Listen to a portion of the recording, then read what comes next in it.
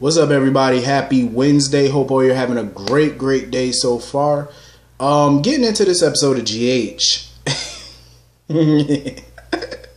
Listen, Valentine is borderline pathetic. Valentine irked my nerves so much this episode. He just got on my nerves so much.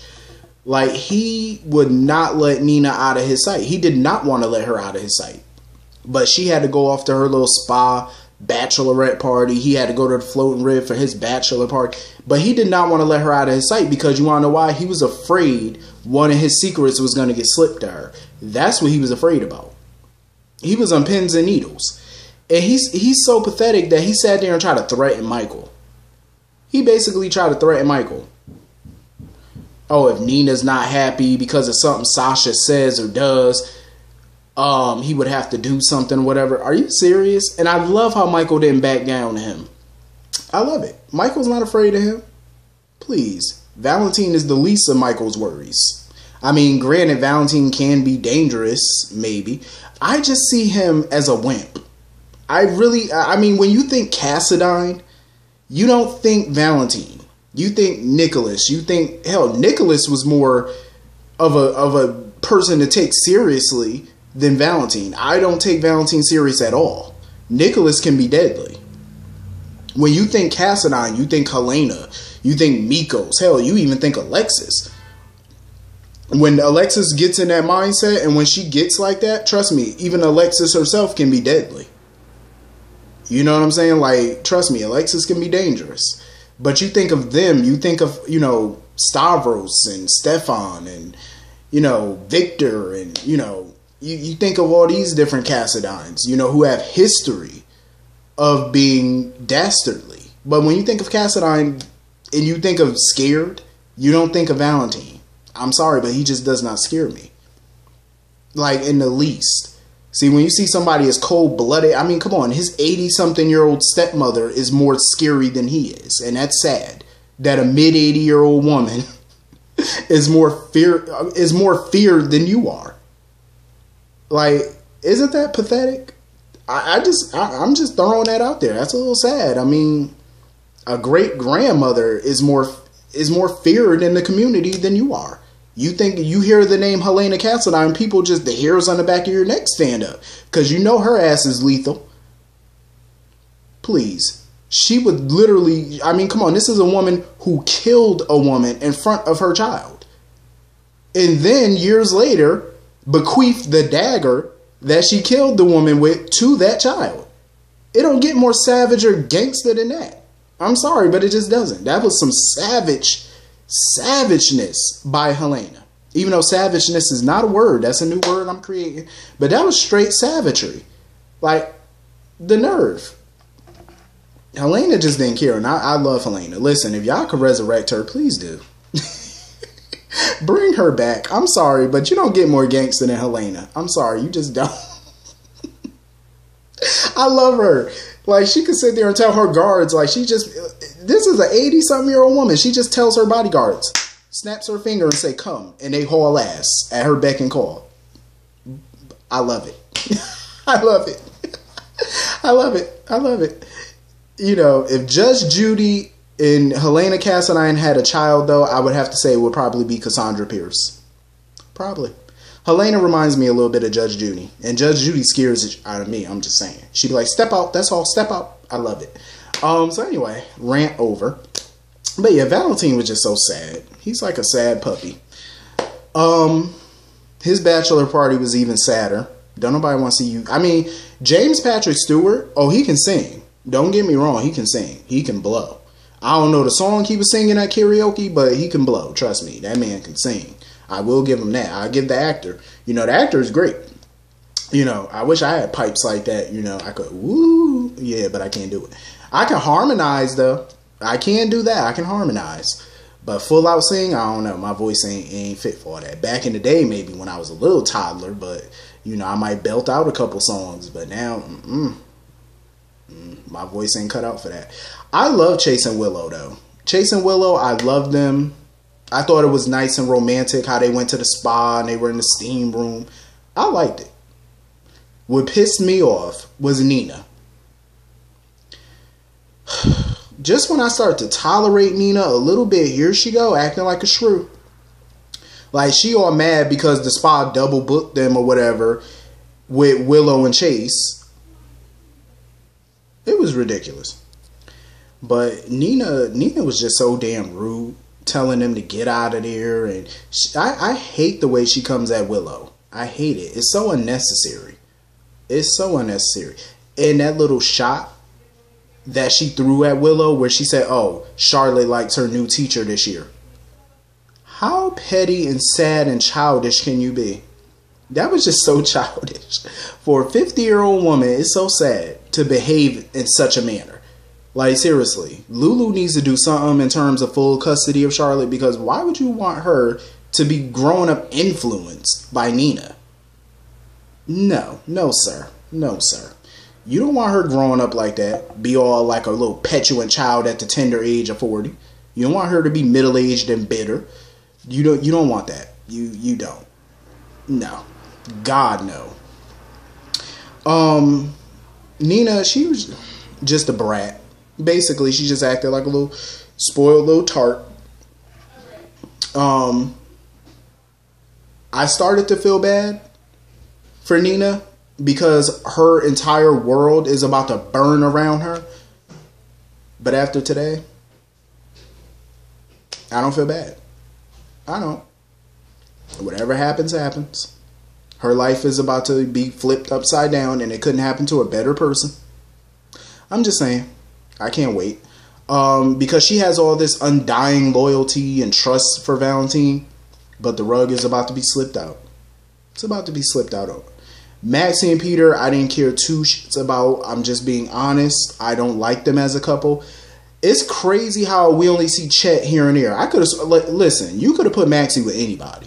You could have put her with Michael. You could have put her with Chet. I would have been cool with that. Chet seems like a good person. I just don't see why they keep bringing him on when they're clearly not doing anything with Chet. Like, and he has potential.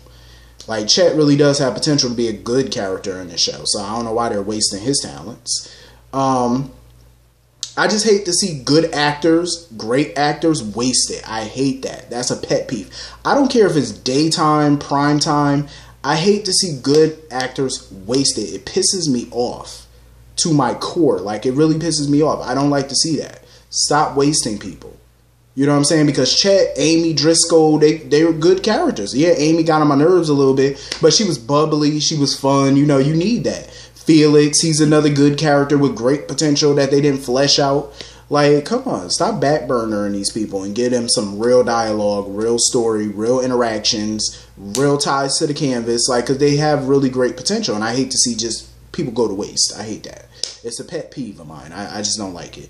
So yeah, Maxie and Peter, I didn't care nothing about. They sitting there still talking about this apartment nonsense or him getting a bigger place. I really didn't care. I could care less. Laura and Kevin, I love seeing them work together. Because Kevin was wondering in the beginning, like, why Laura wanted to stay at Windermere instead of bringing Charlotte to their place to watch her. Or whatever. And, you know, he figured out Laura had an ulterior motive, of course. And when they were looking at Helena's painting and stuff, you know, Laura mentioned that Helena, you know, had unfinished business with Nicholas. And she was wondering if that would spill over to Spencer. My thing is with Helena, even though she's been dead for years, when she said she had unfinished business, that meant obviously that she set some things into motion before she died. So that way, she set quite a few things in motion before she died. So that way she knew over the years she can kind of get back at certain people from beyond the grave. Helena don't play. It kind of looked like Kevin had saw something or whatever. Hopefully they find this condescending, but we all know Spencer is clearly not the client that Jax and Hayden are working with. But I love seeing them involved in mysteries and stuff. You know what I mean? I want to see more of Laura and Kevin in their marriage. You know, I love seeing older couples all in love and stuff. It's fun, you know, to watch. And I'm loving that the vets are getting some screen time. We can't forget about the veterans who made this show popping in the first place. So anyway, it was kind of funny watching Dr. O and Finn talking. And I know somebody asked me that question, and I would like to know the answer to it too, because 2 months ago, I want to say it was a month or two ago. They were filming scenes and with Finola Hughes. Finola Hughes was filming new scenes that were supposed to air a month ago, literally. And for some reason, they didn't air. So I'm like, what's going on? I guess they must have delayed her return or whatever, for whatever reason. I don't know. But it will be interesting to see Anna come back and see her reaction to Hayden. And I can't wait to see their reaction to this baby and find out, where the baby is and stuff like that. I think that's going to be explosive. Obrecht sitting there talking with Michael. I just wish Obrecht would just let that secret out, that she knows that Wiley is really Jonah. It's like she dangles a carrot in front of Michael. You know what I'm saying? Like she just says a little off the cuff stuff just to, kind of throw it out there but not put too much out there. You know what I mean? Like Dr. O is just like seriously. So anyway, another secret is out.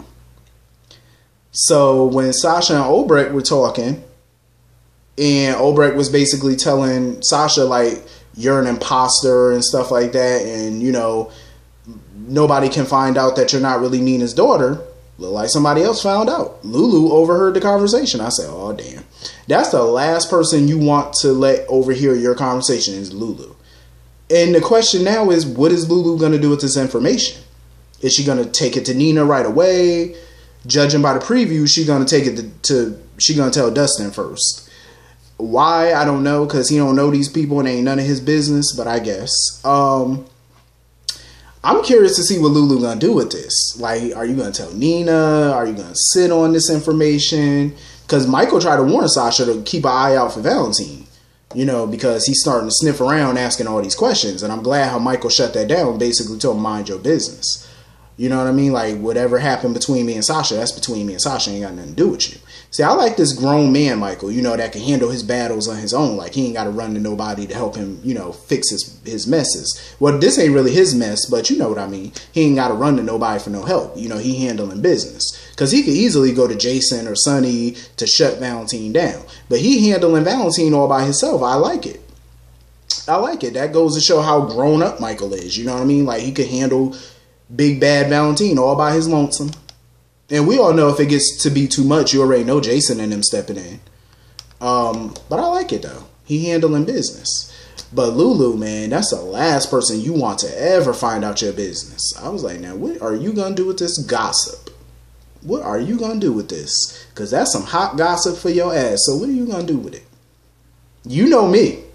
See, this is why they couldn't have me on this show. Because I'll be going off script. If I was on this show and I heard that and I'm in the bathroom or whatever and I overheard that, you know me. I'm running right over there telling Nina.